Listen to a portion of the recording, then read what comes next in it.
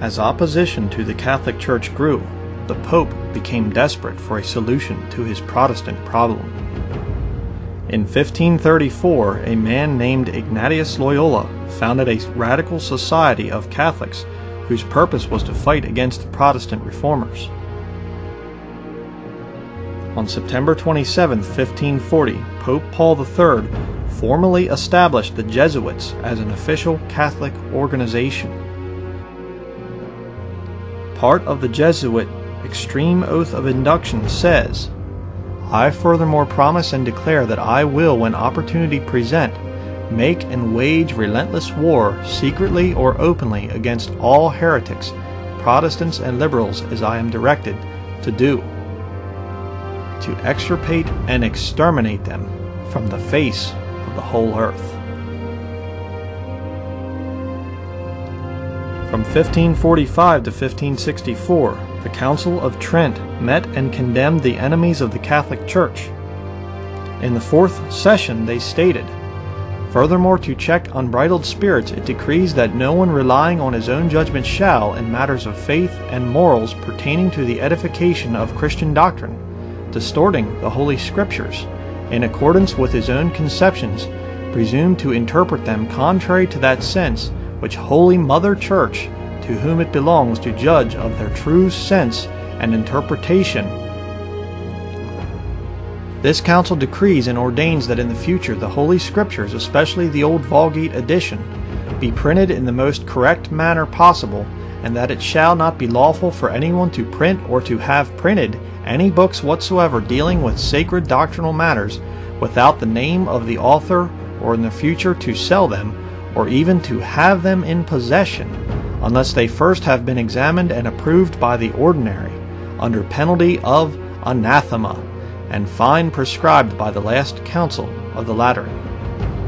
In the 25th session, they condemned the writings of men like Luther, Zwingli, Calvin, Balthasar, Friedberg, Schwenkfield, and others like these, whatever may be their name, title, or nature of their heresy, are absolutely forbidden.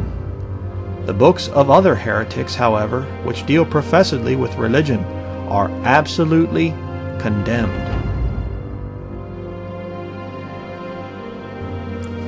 Finally, all the faithful are commanded not to presume to read or possess any books contrary to the prescriptions of these rules or the prohibition of this list. And if anyone should read or possess books by heretics or writings by any other author condemned and prohibited by reason of heresy or suspicion of false teaching, he incurs immediately the sentence of excommunication. He, on the other hand, who reads or possesses books prohibited under another name shall, besides incurring the guilt of mortal sin, be severely punished according to the judgment of the bishops. In 1605, the Jesuits tried to assassinate King James and the members of Parliament. On the morning of November the 5th, Guy Fawkes was discovered guarding 36 barrels of gunpowder, which had been hidden under the floor where King James would be standing in a matter of hours. This plan is known today as the Gunpowder Plot. The conspirators were captured and executed. God protected King James and the translators of the Authorized Version. But the Jesuits had another plan. If the people of England wanted an English Bible, then the Jesuits would write one for them. The Reims New Testament was released in 1582, and the Dewey Old Testament was finished in 1610, exactly 1 year before the Authorized Version of 1611.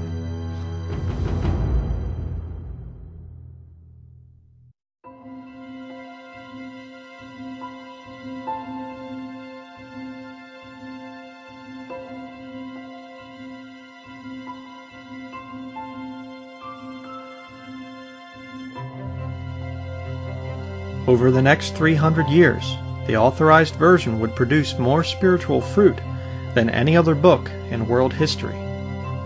This amazing Bible produced heroes of the faith like Roger Williams, John Wesley, founder of the Methodist Church, his brother Charles, famous hymn writer, George Whitefield, famous evangelist.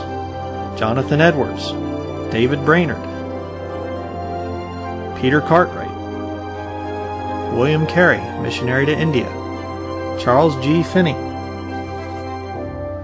Isaac Watts, famous hymn writer, Hudson Taylor, missionary to China, George Mueller, the founder of the Salvation Army, William Booth, Fanny Crosby, the blind hymn writer, the fiery Methodist evangelist, Sam Jones,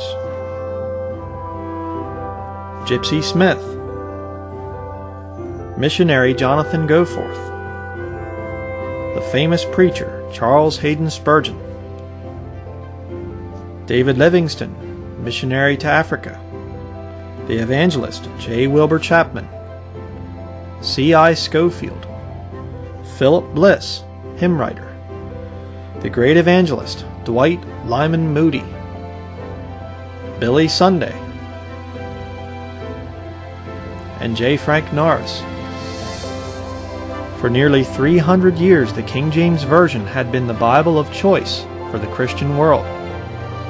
Its preaching led to the salvation of millions of souls.